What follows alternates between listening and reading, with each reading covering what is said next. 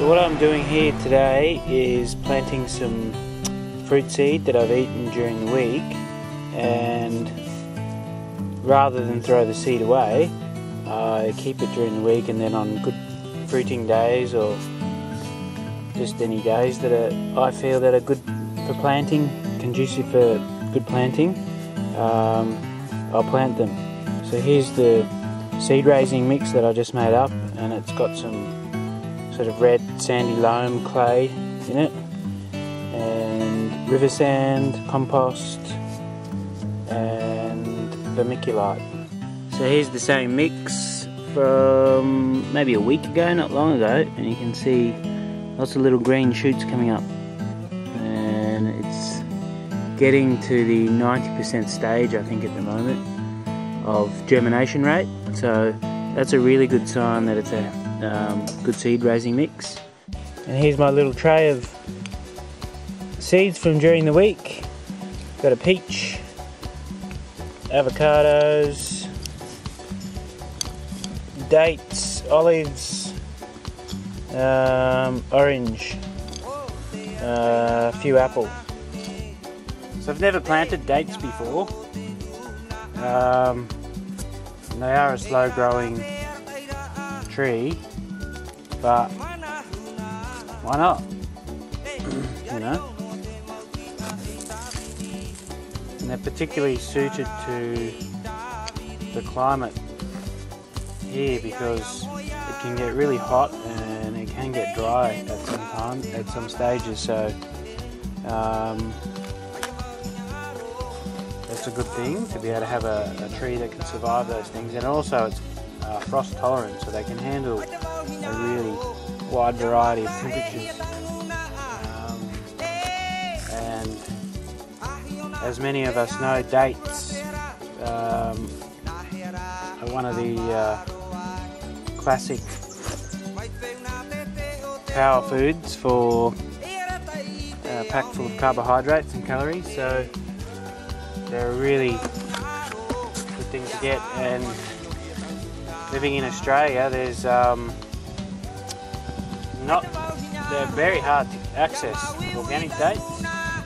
I can't, I don't know where they are. I'm sure that they're available, but I read that there's only 50 hectares total in Australia of dates growing, which is bugger all. And I don't know how many of those get exported. Well, 90% of the dates growing in the world are consumed in the country of origin. So there's not many sort of places that you can access the dates outside of any of the countries that are growing them. And if you can, they're expensive. 2 to 5 years time, these seeds should be beautiful trees producing beautiful fruit. This way of planting through seed, you might turn up with a tree that was growing on the earth, 5,000 years ago, that no one's seen at this time, producing the most beautiful dates you've ever seen.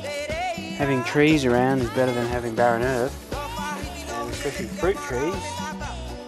So here we go, all done and watered. So I label everything pretty clear, because when they come up and they're babies, you have no idea what they are. But anyway, you can sort of get a bit of an idea, and if potentially say half of those turn into trees, even just a few of them turn into beautiful fruit-bearing trees, hey, paradise begins. Anyway, you got a bit of an idea now, and go fruit yourself.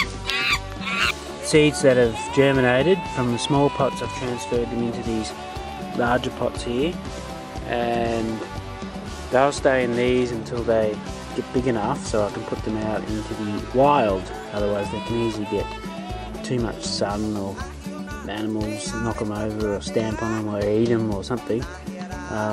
So this is a baby apple, and this is a pecan, a red apple, and just put these in as a passion fruit, little ones, still babies, and ice cream bean, which is a South American tree. They grow really well. almost too well here. They're in a prolific kind of way, but they're a really beautiful shade tree, and the birds love them. And then over here are some grape cuttings that I've done a while back. Not that long, you know, maybe 2 months, and they're going really well. All it was a stick, that little sticks there, and then they're shooting off, so they're all coming up really well. So you can get a bit of an idea of the process here, and what happens when you save your seed. It's really rewarding to be able to see the growth from a seed that has all this life energy in it, and together with the human factor of care and co-creation, we can create life. So it's really satisfying process. So, you know, the rewards are potentially free food and beautiful food, bountiful food from seeds that you've grown, you know, very special thing. And I hope you're inspired.